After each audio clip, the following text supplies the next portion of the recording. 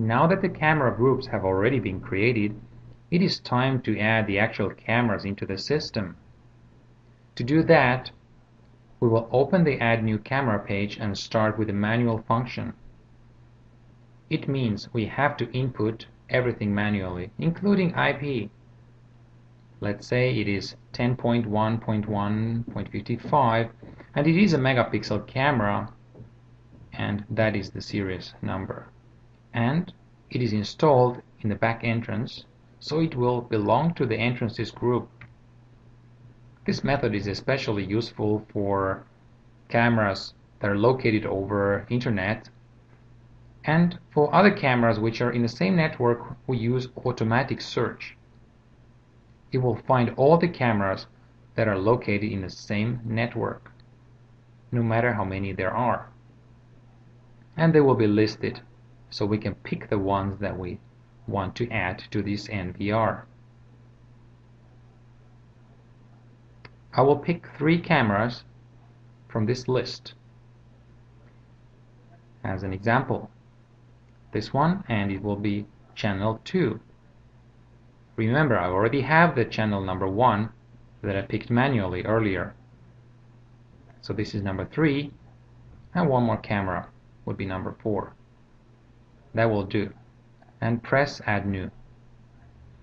And now I will do some small changes, such as renaming the camera. It will be front entrance, and it belongs to the entrances group. Then the channel number 3 will be the first floor, and we choose the group. And number 4, you can guess, it will be the second floor, and it will also belong to the group called floors. There are other ways to add cameras. Press New again, and then we choose the method called Copy. What it means is that we actually duplicate an existing camera in the list. So it would become like a clone of this camera, and after that we can just do some minor changes, such as renaming it into the elevator 1 and adjust the group accordingly.